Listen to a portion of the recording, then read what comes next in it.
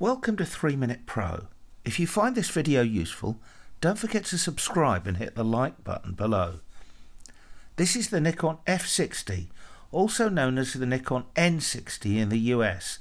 It was introduced in 1998 and it's an autofocus 35mm SLR. There really isn't much wrong with it, but there are much better alternatives available. This button turns the camera on, and you can see there is shutter speed and aperture readout at the top. You use this thumb wheel at the back to change settings. Here I'm changing the aperture in aperture priority. If I set it to manual, then I will set the shutter speed using the wheel, but to change the aperture I have to press this button at the same time, and then I can change the aperture. This button sets the exposure compensation. On the top left of the camera you can see all the exposure modes. You've got manual, aperture priority, shutter priority and program. Full auto mode, portrait, landscape, close-up, sports and night scene mode. This button here sets the self timer. This button here opens up the flash. When you're in low light, this lamp here at the front comes on and that helps autofocus. When you're in low light there's no way of turning this off.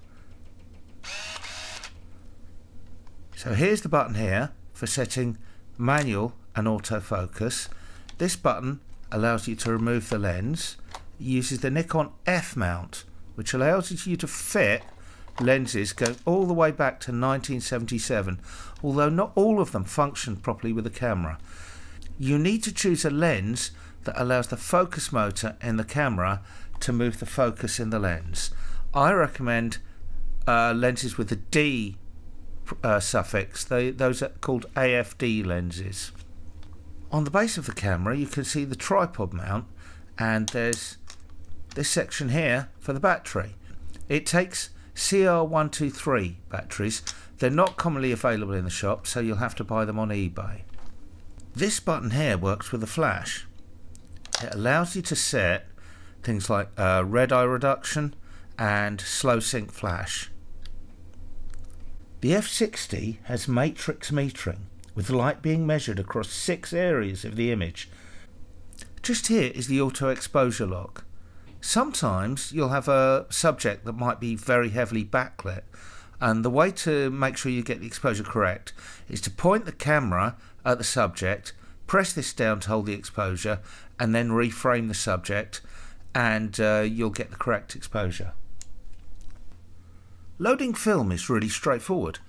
Push this button and that opens the back, and then you just pop the cassette in there like that, pull the film across to here to make sure that it meets this red mark just there. As long as it meets that red mark, then you just close the back, and once you seal that it'll wind onto the first frame.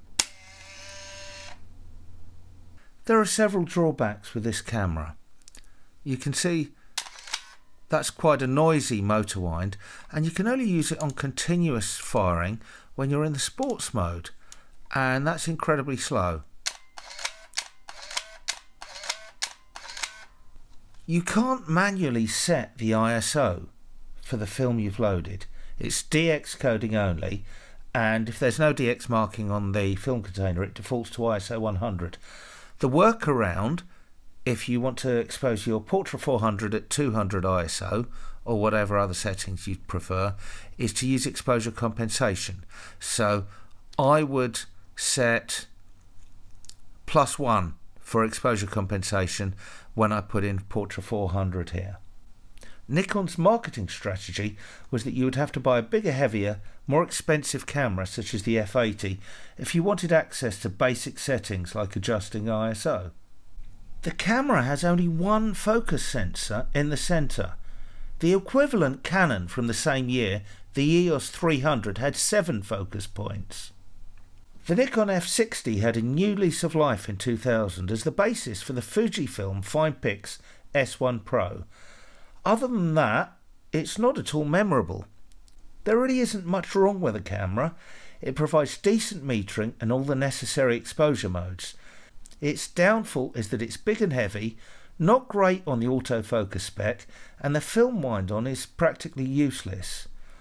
I'd suggest that instead of this you go for the tiny Nikon F55, which is not perfect but smaller and a better spec, as well as being cheaper. If you've enjoyed the video, please like and subscribe.